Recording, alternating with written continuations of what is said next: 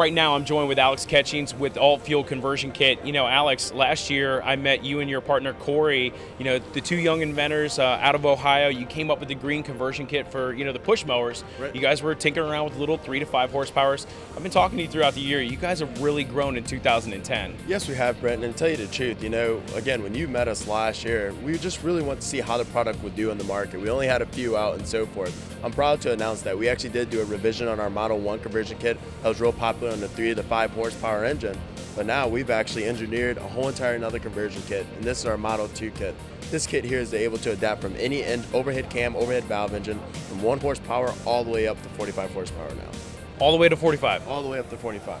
Well, that actually is a huge step from last year for sure. Yes. You know, you guys, you went in, you were in R&D, you really focused on the safety, so I can see even from the quality that you guys have really gone, you know, far and beyond. But for this bigger kit, you know, and the people out there that want to know about your kit, what's the best fit for you guys? I mean, it's your product, you know. Right, well the best fit right now, again, we can do the small mowers, but really it's the 0 turns, the larger commercial dit witches, and believe it or not, the Kawasaki mules and golf carts has just been a huge market for us.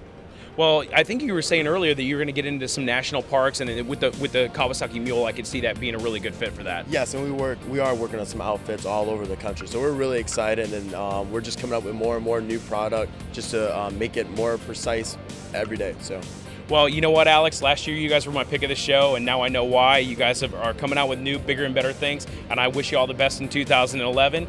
You guys are doing an absolutely great job. Thanks, you know, coming up next, I'm going to have my interview with Fred White, president of Steel. We're going to go over and see what he's been up to in the past year.